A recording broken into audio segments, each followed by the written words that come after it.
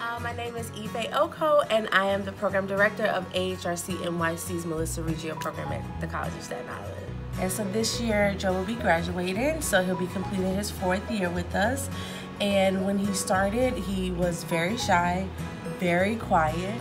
And throughout the course of the program, we saw him kind of opening up a little bit more, being more social with his friends, and that's just kind of what happens throughout the flow of the program, right? So students are introduced into internships, they participate in events on campus, and as we see them grow throughout the program and they get more involved with events and activities on campus, they begin to open up a lot more, and we saw that with Joe.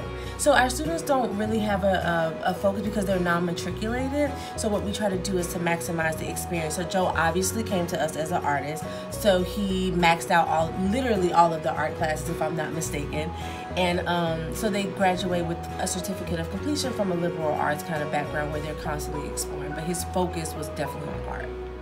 I started painting when I'm in middle school, high school. No. Not middle school.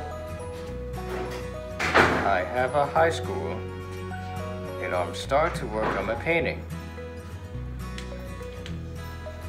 What high school did you graduate from? I graduated from Petrides. So this was Joe's entrance project when he applied for the program. My favorite color is blue.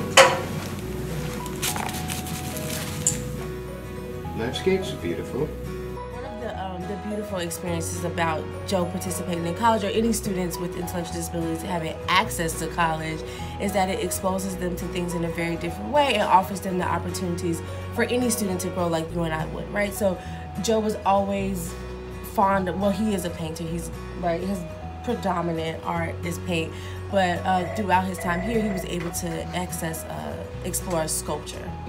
Right, I remember that. And he was also able to build upon his drawings as well. He does drawings, color pencils. He blends really well with his color pencils and things like that. Those are mostly referenced images from the internet, as far as I know. I feel proud. Thank you. Thank you very much.